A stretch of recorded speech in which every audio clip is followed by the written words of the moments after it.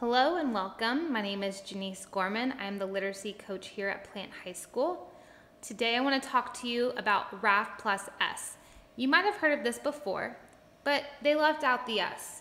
And I feel that the S is the essence of this because it is going to be your driving force when you're using this writing strategy. Let's dig in. So what is R.A.F.T plus S?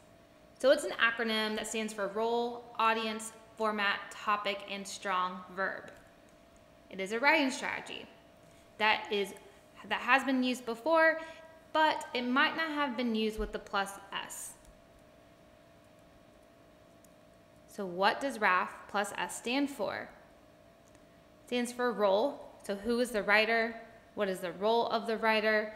The role can be an actor, an athlete, a student. It really could be anyone. It could even be your dog. Audience, to whom are you writing? You want to know who your audience is. Could be a judge, a teacher, a school board, your parents. Format, what format should the writing be in? This can be an email, a newspaper, journal. It could be a letter, it can be an essay. It really could be in any format that you desire. In the topic, what are you talking about? And of course, the plus S, strong verb. Why are you writing this?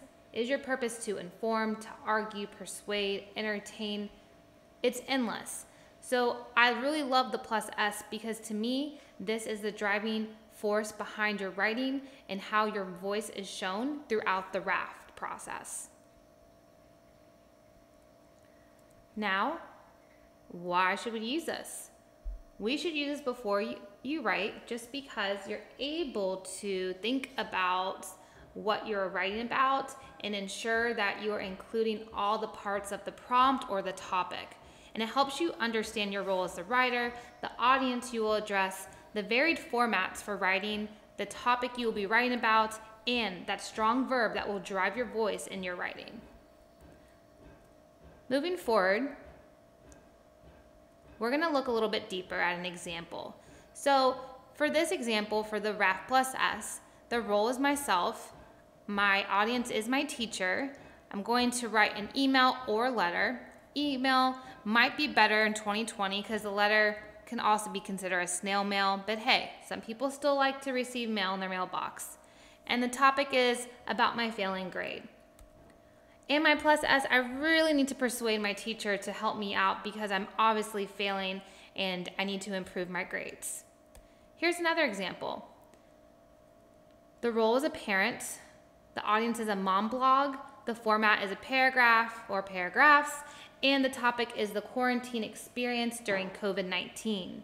And simply, I want to entertain because we all have been through enough stress and uncertainty and confusion, and we all just need a good laugh.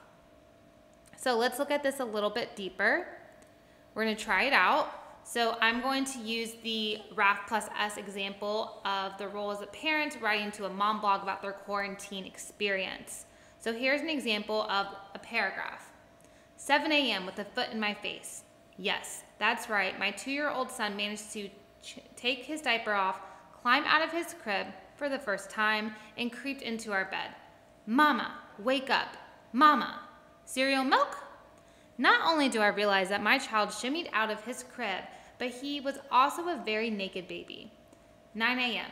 My coffee is frigid, and I have a stack of emails to answer. My phone is ringing, and the hot dog song is blaring in the background. My child is picking up and eating snacks off the floor. Oh look, the dog threw up. Is it Friday yet? My quarantine experience has been all about survival. All the things I said I would never do as a parent, such as too much screen time, has gone out the window. There are no rules during quarantine. Moms, if you're struggling, just know you're doing a great job.